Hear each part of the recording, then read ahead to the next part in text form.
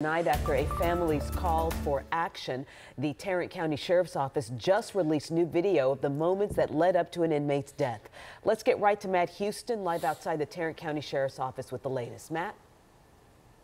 Cynthia, we've just reviewed about 5 minutes of video compiled by the Sheriff's Office, the same 5 minutes that Anthony Johnson, a 31-year-old ex-Marine, his family, viewed this afternoon a little earlier today. The first snippet you're going to see is a wide-angle shot here, like security video from inside the jail.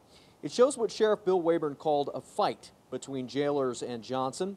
Wayburn says this started during a routine shakedown, a search for contraband at the jail. Wayburn said Johnson did not initially want to come out of his cell, so they tried to restrain him.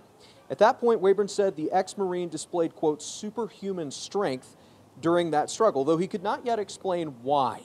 The second video is from a supervisor, Lieutenant Joe Garcia's cell phone. He follows Officer Rafael Moreno up the stairs and records Moreno put his knee in Johnson's back to keep the man on the floor. Listen to a bit of that recording. You'll hear Johnson say, "I can't breathe." Can you breathe? I'm not sure. Now that, Sheriff Wayburn says, is the key problem. Johnson was already handcuffed, so the sheriff says Moreno never should have gotten on top of him, but he did for some 90 seconds. Here's the sheriff's breakdown of the failure in protocol.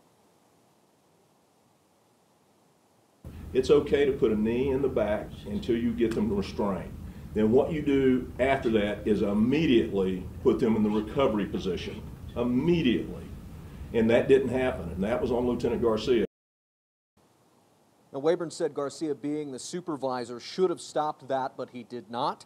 There was another problem. Garcia told medics waiting downstairs that they would bring Johnson to them. Instead, they should have come upstairs to the second floor to help out. The sheriff said he does not know how long it took jailers to get Johnson the medical care that he needed, but acknowledged there was a delay. Jailers found a shank and a razor blade inside Johnson's cell, the sheriff says. Remember, his family says he was experiencing a schizophrenic episode when he was arrested. Both Moreno and Garcia have since been fired for breaking protocol, the sheriff says.